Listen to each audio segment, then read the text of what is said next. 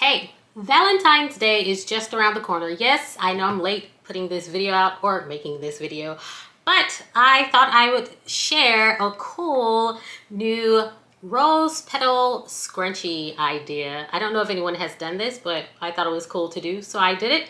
And I'm going to give you a tutorial on how you can do it at home too. So stay tuned. See you in a moment.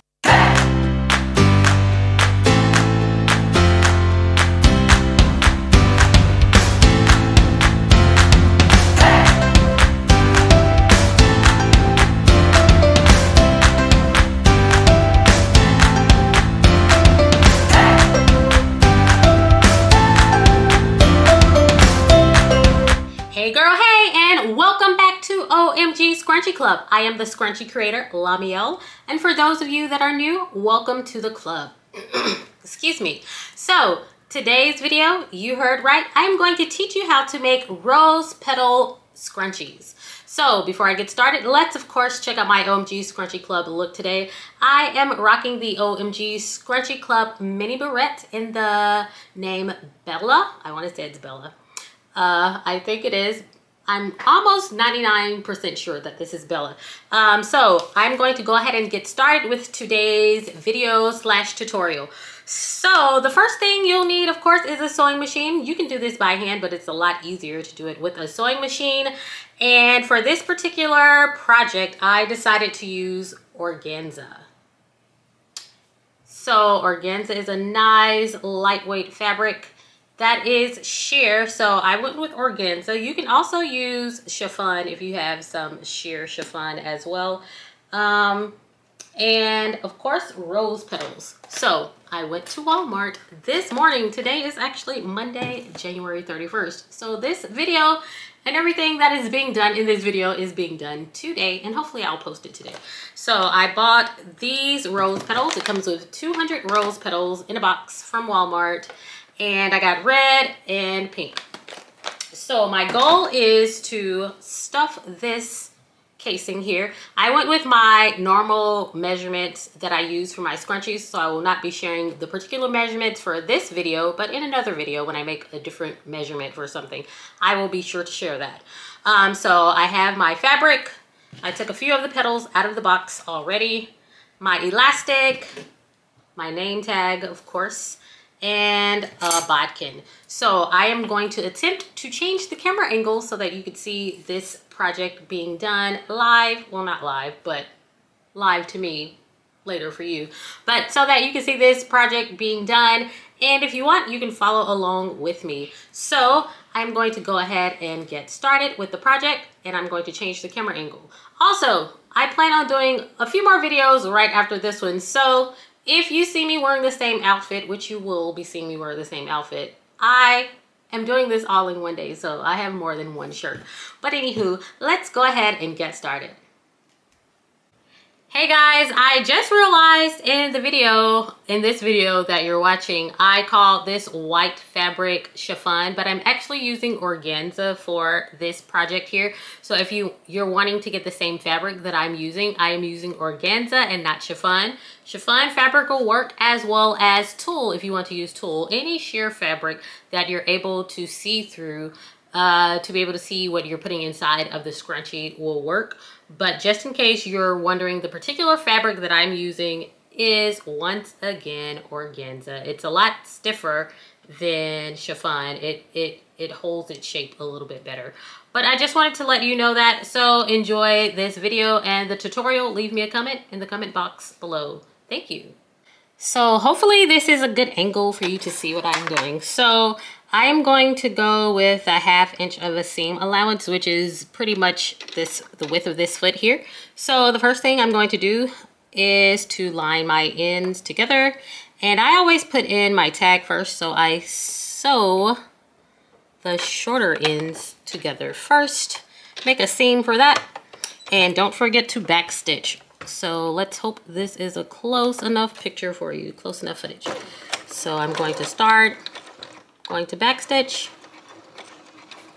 and somewhere towards the middle is where I insert my tag. So I'm going to push my machine back just a little bit more so that you can get a better view of where I'm working or what I'm working with. So hopefully this works for you. And here we go. So at this point, I'm going to do my tag. So I have tags that are made of ribbon, and the company that I bought them from is called let's see. Hold on just a second. The company that I bought them from is Ribbon by Design. I was giving you another company for some ribbon that I purchased. And since this is a sheer fabric here, I am actually going to burn my edges. So with satin ribbon, or ribbon in general, grosgrain ribbon, I call it grosgrain, but it's pronounced grosgrain. You can melt the ends close. So I'll just take a lighter, light the ends, and the bottom will be melted together. So I am going to go get a lighter and show you that. So just a second. Okay, so I have my lighter here, and now I'm just going to light the ends. And now it will not fray, so when the customer decides to wash this, it won't fray. I'm trying to focus here. Okay, so it won't fray when they wash it. Okay, so now that I have that done, I'm going to line this up with the foot. So if you look in the middle of your sewing machine's foot, there is a space right here where the needle passes through. Let's see, that little space right in there where the needle passes through. So I always try to line my tag up with the letters right close to the edge of where that gap or space is, right there in the middle, and then I just stitch my tag down. So let's do that now.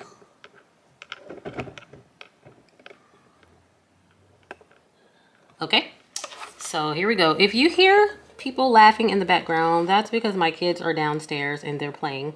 So sometimes they get loud.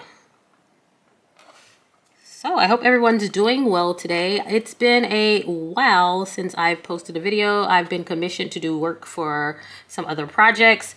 And after I taught my art classes today, I was like, I have to do a video. So if I can just knock out a few videos, I can do that and catch up or be past where I need to be as far as making my videos for the week.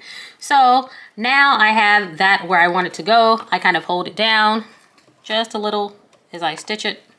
Well, you can't see it because my hand's in the way. And I'm going to stitch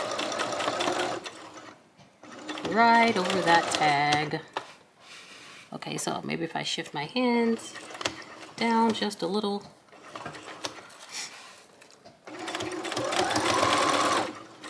Okay, so I need to shoot a TikTok while I'm doing this, so I am trying to multitask today. So I am going to attempt to do a YouTube and a TikTok at the same time. I've done it before, so I'm going to do it again today.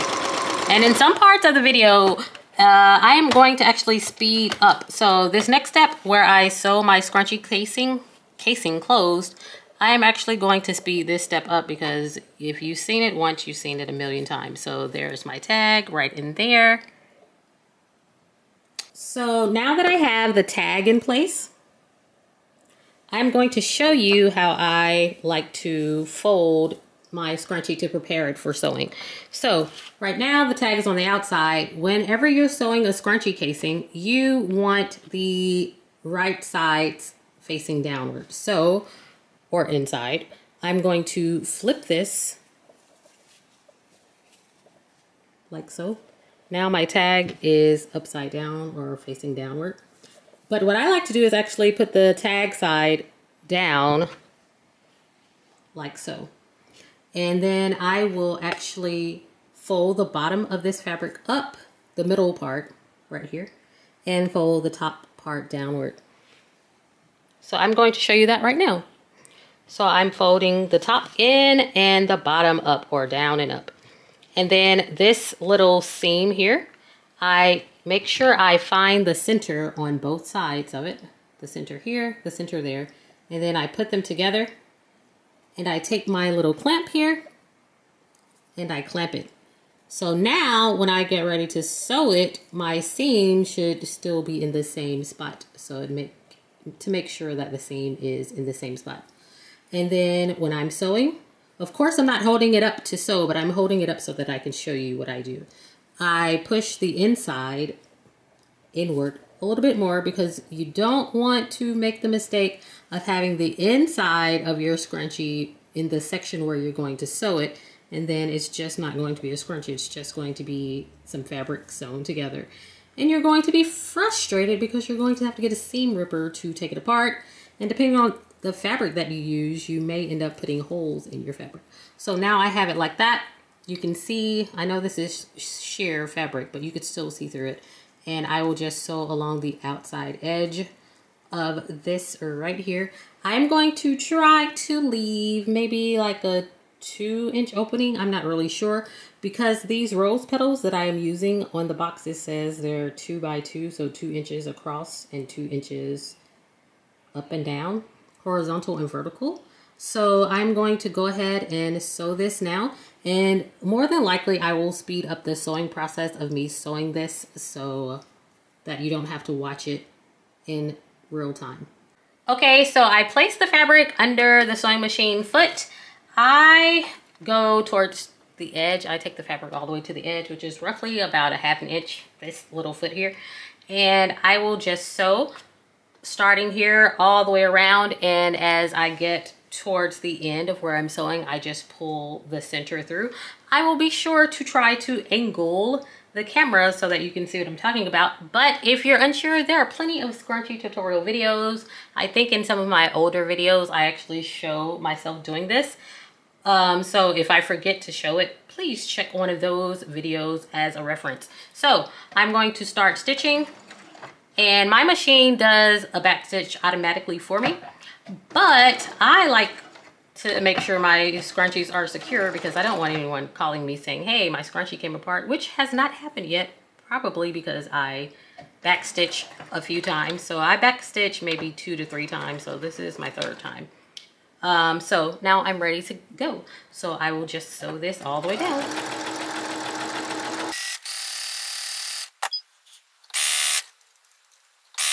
When I get to the point where my clip is, I just remove it and I hold my hand there to make sure the fabric is stabilized, and then I sew over that section. And most of the times I do a back stitch over where the 2 seams meet just to make sure it's secure, and I keep going. Right here, I let this go up a little bit further than normally so that I could show you what I'm talking about. So I have the outside, which is what I'm sewing right now, and the inside, I stick my hand inside and I hold the opposite end of the scrunchie. Off camera, you can't see it. And then I just pull towards myself. And now the casing has been stretched out a little bit further, and now I can continue to sew.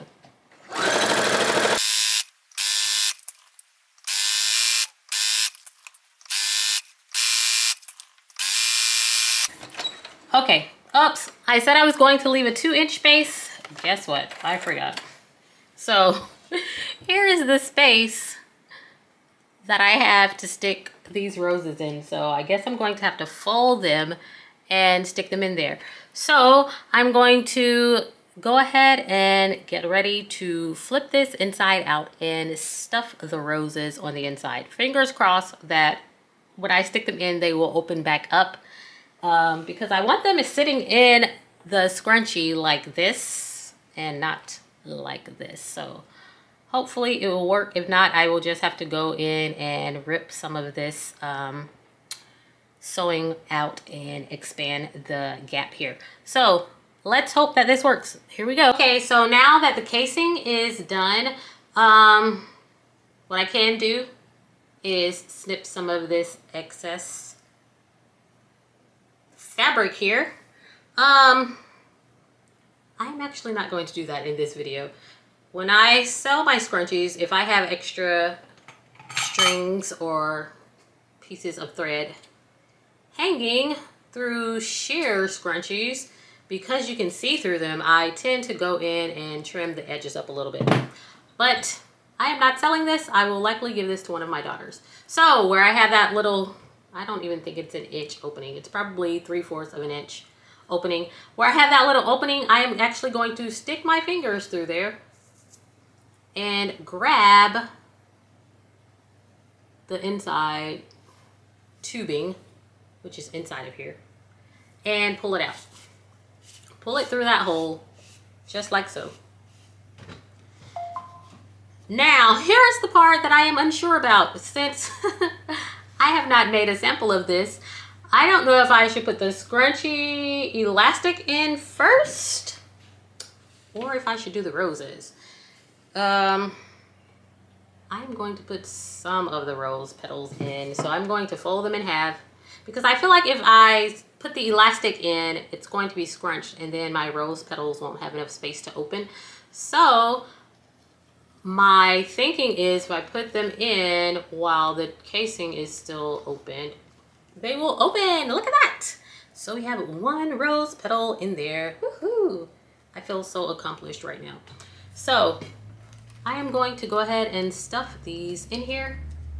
You can watch, but I'll probably speed this part up because I am not sure how long this will take. So here goes warp speed of me stuffing roses. So I'm trying to like make kind of a pattern. So I'll go red, pink, then pink. Well, I should have just done one side, but hey, I don't know. I told you, we're doing this together. Excuse me. So since I have red right here, I'm going to go with pink next. I noticed in the pink box, it came with some sheer pink rose petals as well as these rose petals. Didn't see any in the red box. And then I have these red petals. So I'm just going to do a combination and try to just put them in some kind of pattern, I guess. So that I don't have a bunch of red on one side. And of course, if you'd like, you can make a scrunchie with only red rose petals, or you can do a scrunchie with only pink rose petals, or you can do, hey, try half and half. Do one side half red, one side half pink. I don't know. See what happens. This is a project, trial and error. I'm not even sure how many scrunchies to put, not scrunchies. I'm not even sure how many rose petals to put in here. So I don't know. You don't know. We don't know. We're just going to try it and see what happens. I'm pretty sure it's not going to be like a failed project because it's nothing tedious. It's nothing hard. It's nothing dangerous. Just stuffing rose petals. So I will see you in a moment with some more commentary.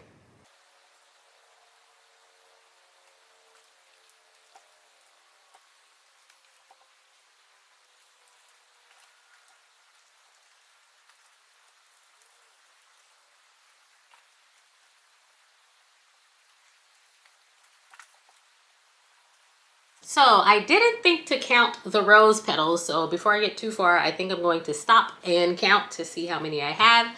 That way I can tell you how many I used. But of course you can use as many as you'd like. So they're all just getting jumbled up right now. So I'm guessing I will have to kind of move them around when I put the elastic in. I am not sure how this is going to work, but I'm pretty sure the end result is going to be amazing. Okay, so I'm going to keep going.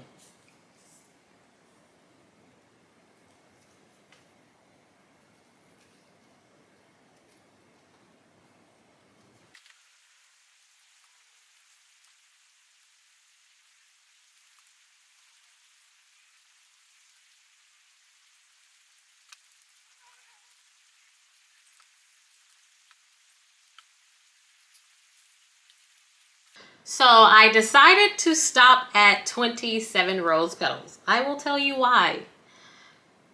Because my space is so small, it's taking a long time to put one petal in at a time. So if I do this again, which I likely will, I will make the space much larger, and by doing so, you can stuff more rose petals in at a time. So now that I have 27, hopefully it doesn't look pathetic with only 27 rose petals inside of it. But if it does, before I sew it closed, I will add some more. off camera and then show you the final result. Okay, so now I'm taking my bodkin and my elastic. I am going to thread or insert the bodkin through the opening right here. Oops, that is not it. There it is. Nope. Okay.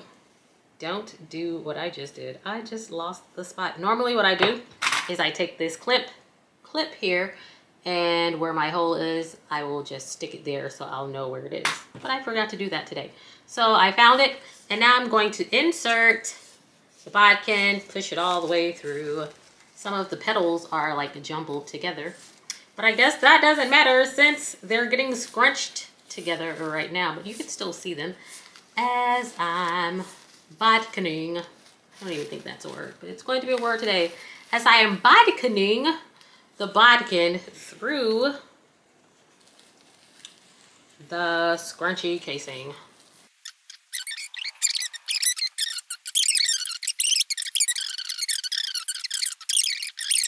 So I'm tying my elastic, and if you don't know, I sew my elastic after I tie it, so now you know. I am going to pull my sewing machine close to me. You don't have to see this on camera, but trust me, I'm sewing. You will be able to hear it in a moment, and I will show you what I do when I finish. So I just sew over the elastic a few times, like so, and I backstitch. And then what I like to do is I just cut the excess string and sometimes some of the elastic that is past my string. Now let's do the fun part, the fluffing. Okay, so, oops, doing it again. Before you sew your casing shut, if you're not going to sew it shut right away, use something, a safety pin or something, so that you can find the hole, so that you know where you need to sew. And I'm going to try to shift some of these petals into other folds of the scrunchie, because look at this section. There are no petals in this section. So I am going to move the petals. Okay, yes, I am not a singer. So more than likely, you may not even hear me sing that little bit if I speed this video up. I don't know. I don't want to do too much editing. I just want to go and drop it and post it. So I have a bunch of petals bunched up in this section also. So I'm just trying to open the casing up just a little bit. Some of the petals I'm still holding in place with my thumb and my pointer, which is called a pincher here, so that some will stay in that section because I don't want all of them to roll down to the next section. And then I'll leave those there and then go to the next section and hold maybe 1 or 2 petals in this section, like so, and then shake, shake, shake, so that the petals will roll to the next section. So it looks like this is going to take a while, but I'm going to get it done. And you're going to see this video today. I don't care if it's midnight when I post it. You're going to see it. Okay. So, well, I guess that wouldn't be today then, huh? That would be tomorrow. But anywho, I am just moving the petals. See? They're coming apart. And then I just want to take that one to the next section and so forth. This is pretty cool. Ooh, what if I find other petals to do this with? So, tip, if you don't have any rose petals or access to rose petals, but you do have satin fabric, guess what? You can make satin flower petals too.